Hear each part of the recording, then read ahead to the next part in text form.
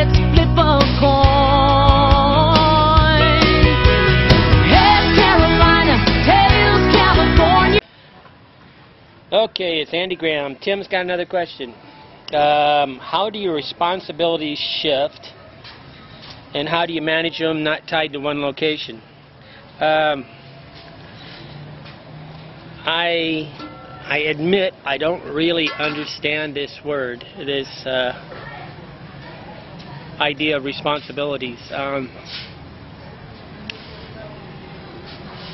To me, paying for a mortgage is a responsibility, and a self-inflicted one. Getting married is self-inflicted.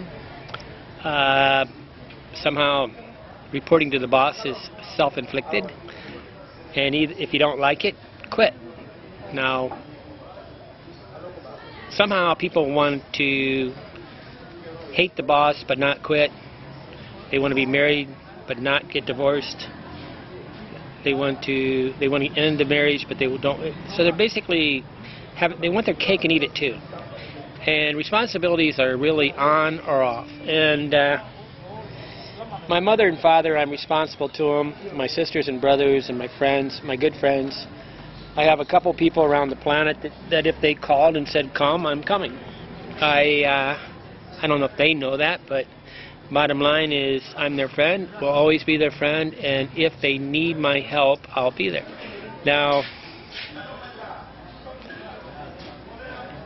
being there for somebody is many different levels. It's whether it's financial, intimacy, whatever. It's not my job to emotionally keep somebody happy. So that's not my responsibility. It's not my responsibility to edit what I say so you like what I say. That's your problem if you don't like it. It's not my responsibility. These are boundary issues, okay? And shifting from one location to another location, I don't have any responsibilities, and I'm trying to think of any responsibilities I have. Most people think I have some kind of responsibility to the readers. I have one responsibility to the readers. That's to tell the truth. Because if I lie to you, when I shine you on, you could go into a place and do something very dangerous and get hurt. So I will not, under any condition. It's like part of the traveler's creed. You don't lie to another traveler. Now that doesn't mean some travelers aren't delusional, but and they come up with these fantasies. I had a guy from Bulgaria or something that was trying to tell me that India was the most cleanest place he ever been to, and I was like, going, these guys wipe their ass with their hand. Okay, I found one bar of soap. This is ridiculously dirty. Oh yeah, it's a crazy place, and Africa's dirty. I mean, there's, the third world's got a problem with manners and dirt.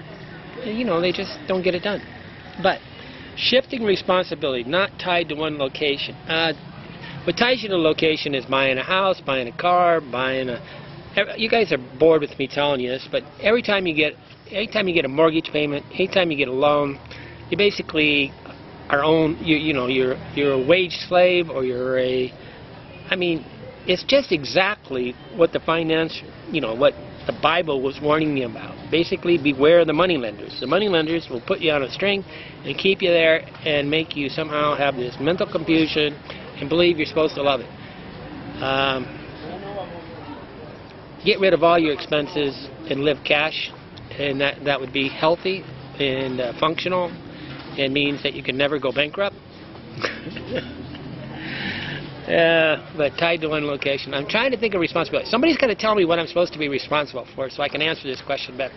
Okay, Andy Graham, hobo traveler in Dapong, Togo, West Africa. Tonight, let's